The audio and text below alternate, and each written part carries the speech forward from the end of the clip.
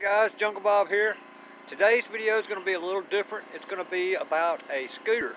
It's a Swagtron Swagger5 battery powered scooter, and we're going to replace the power control module on it, and the top cover was broken on it as well.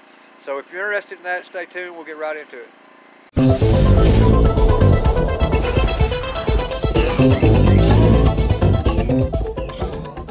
So this is it. It's a Swagtron Swagger5 scooter.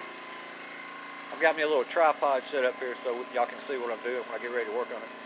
But anyway, I've had this thing for about a year now. The customer brought it in last year, and the battery charges up, but he couldn't power it on and off. And the problem was, let's get down in here.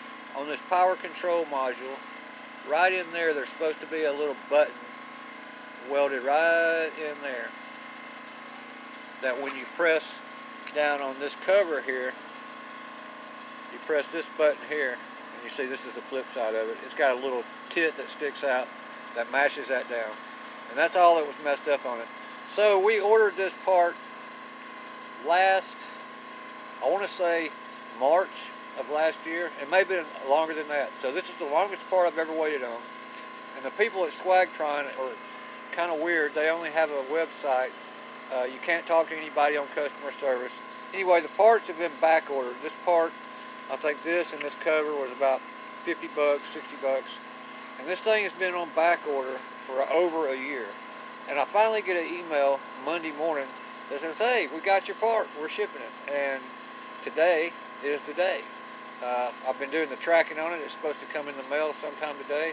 I called the customer up, and he was like, wow. He goes, I thought you ran out with my scooter. And anyway, so we're going to get this going today, and I'm going to show you how to replace it. Alright guys, so the first thing, like I said, this cover was broken, or well, the button was broken on here as well. So this is the new part cover. And we got an airplane coming. But anyway, so this just pops on here, and when you put it back on, you're going to want to seal it up with some glue, maybe some super glue or whatever. So we'll put this aside for now.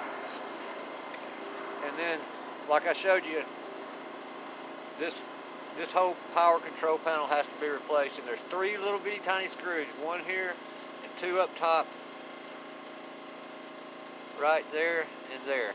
And you got to get your little precision screwdriver set out, and you screw those out. I've already taken those out. And then this control module just lifts straight out like that. And you'll notice it's just got connectors on it. So we're going to take these connectors off. It's got this little piece here with a connector on it. You got another connector right there. So, and they're all different connectors, so you're not going to have to worry about getting them in the wrong place. But this wire here goes down through the steering column here, and to get that off, you need an Allen head. There's 4 Allen head screws, 2 on each side, 1 here, and 2 on the other side.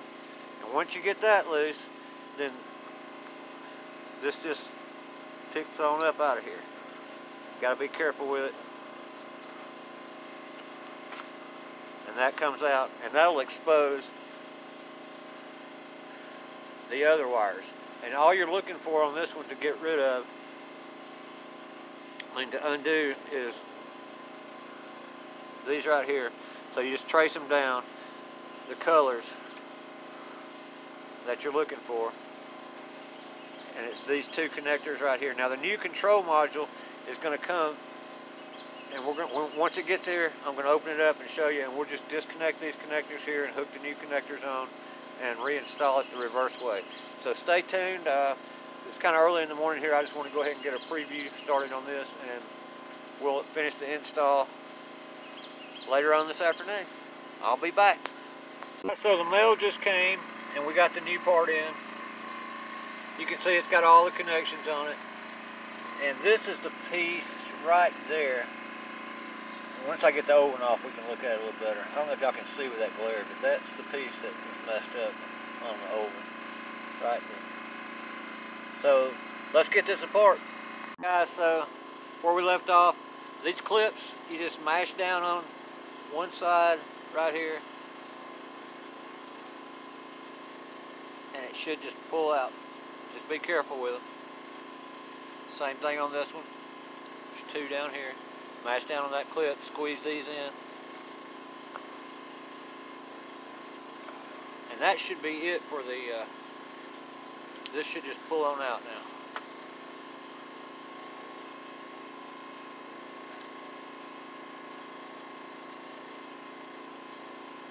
Okay. What's holding this up?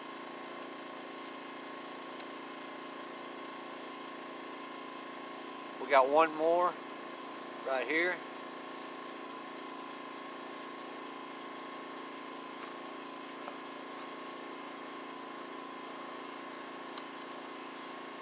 And that's it, guys. It's the first time I've done this. And there's one more. Gotta dig it out though. It's right there. Now, should just be able to pull this on out. Uh-oh. Got one more right here. On the top side. They're everywhere. Alright.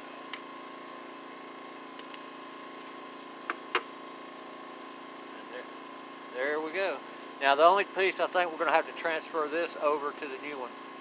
This piece right here. But let's compare the wiring harnesses and make sure they're the same.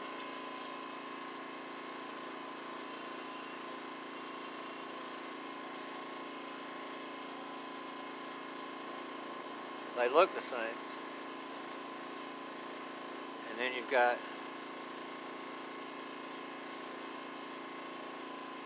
yeah, okay. So I'm going to transfer this stuff over and we'll start installing the new one.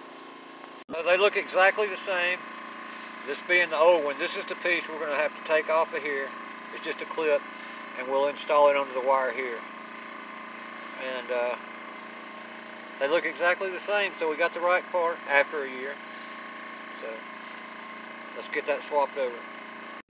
Alright, so now we've got the wires threaded back through the gooseneck here, and we're just going to hook them back up color to color. They'll only go one way. Every connector is different. There's one. White and red, white and red. Make sure you get them. Like I said, they'll only go one way. Alright. Then you got these other two. So there's 4 on the bottom side and 1 on the top side. Kind of a stretch, but I said they'll only go one way. Got that one in. Got that one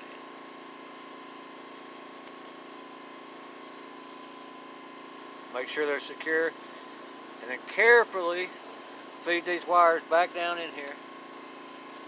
Carefully. You don't want to pinch them, because you still got to thread your screws back through.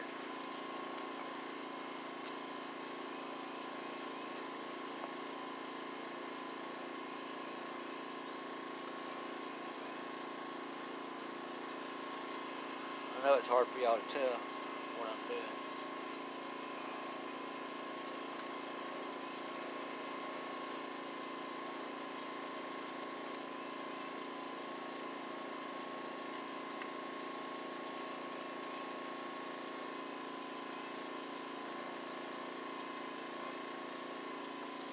Alright, I'm going to get this tucked in and I'll get back with you. Okay guys, so we've got it tucked back in now, and I haven't charged the battery yet.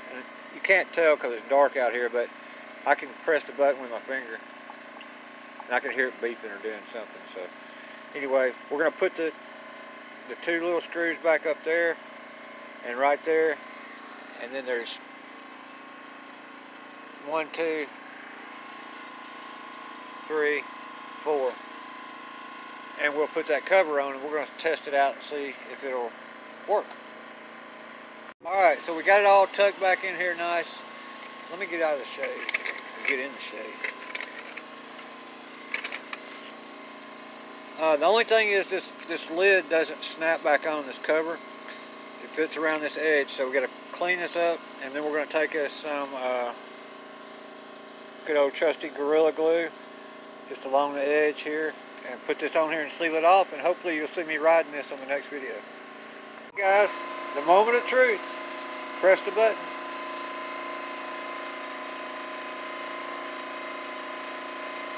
That's got to hold it down. There we go. All right. Let's see if it'll move. Yeah. I'm gonna lift the back wheel up. It's supposed to show miles per hour as it's going. Oh, it's a front wheel drive, my bad. I'm gonna lift the front wheel up. There we go. With nobody on it, it's 9.6 miles per hour. Not bad. I'm gonna put a charge on it for the guy, and I'm gonna ride it around. Anyway, guys, we're gonna hop on and I'm gonna try to ride it in the grass for a little bit, but not too much because I'm too old to be doing this kind of stuff.